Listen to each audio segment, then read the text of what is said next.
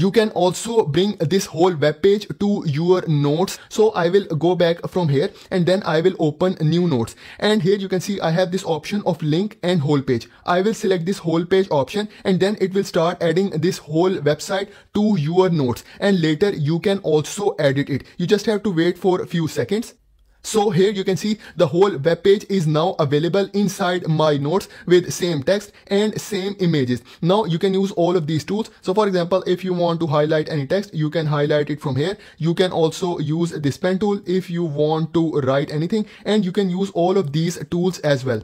You can also use the page sorter option. So I will make my notes full screen, and then from here I have this option of page sorter. So I will select it. It will show you all the pages for this website. You can jump to any page from here. You can also add or delete any page. So for example, I want to add a new page after this page. I will select these three dots from here and then I will select add page. So then you have to select any page template. So I will select this template and you can see a new page has been added, and now you can start working on this page as well. So you can open three different apps in split screen. I will take out this H panel. You can select any app. For example,